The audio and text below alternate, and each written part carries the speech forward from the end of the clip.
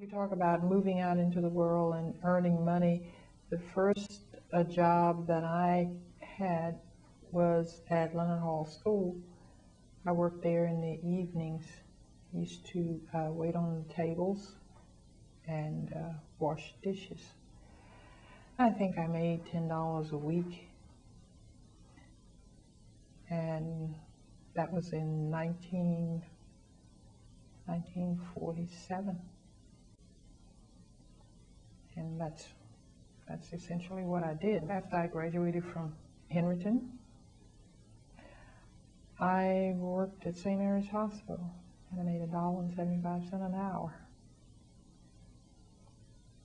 there. That was in 1954. You didn't live extravagantly over that time period. We lived in a house, or we lived with my mother at first, and we still had a garden. We still canned. We did all of those things. So you did have enough money to pay your bills. You pooled your money. We all had to have heat, so everybody contributed to that. Everybody contributed to the food. Everybody contributed to the work. So therefore, you could support yourself. You had the bare necessities, and then there were things that were left over.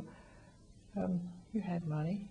If you wanted to go out and enjoy yourself, you could at certain times, places. So there was a social life, and it worked out very well. So we were never hungry. We were never homeless.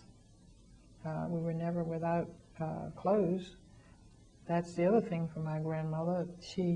Everything that came in her house had to function, had to turn over at least 5 times.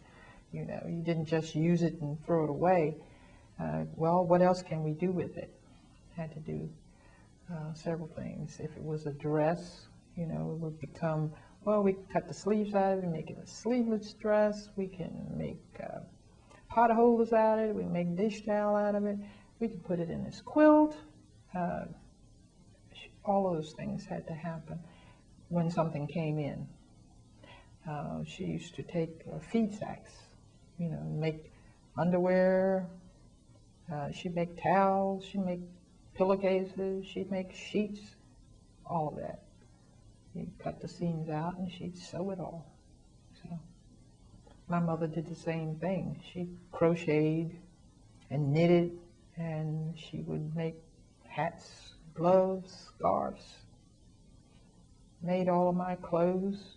So the money you made, you know, you learned to do things with it.